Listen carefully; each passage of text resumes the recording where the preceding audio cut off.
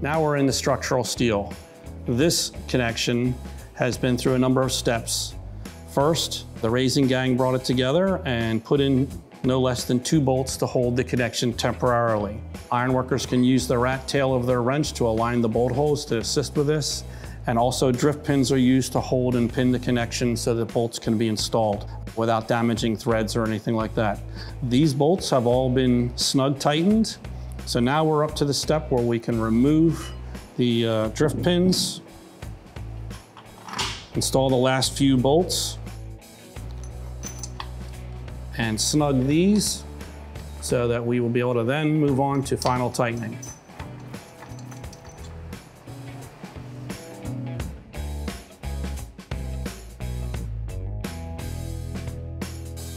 Now we're going to move on to final tightening of this structural connection. We're going to proceed from the middle of the connection to the free edges. We've marked all the assemblies in this case. In the traditional method, if we're not using a HYTORC backup washer, there will be an ironworker required to be on the back holding the head of the bolt so it doesn't rotate while we're doing our final tightening. Alternatively, one could use a magnetic backup wrench from HYTORC. That's probably a safer option than trying to hold on to a spud wrench during tightening. So we start from an area of intimate contact. This tool is already set up for the 120 degrees of final rotation. We of course also have the match marks to assist the inspector if they wish to look at the connection in addition to the app data.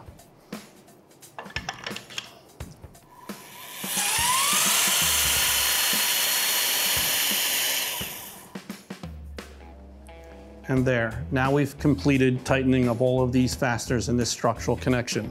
The inspector can either now verify that by looking at the match marks we provided, or perhaps easier is just look at the app. We've been collecting the data and transmitting it from the tool while we were tightening.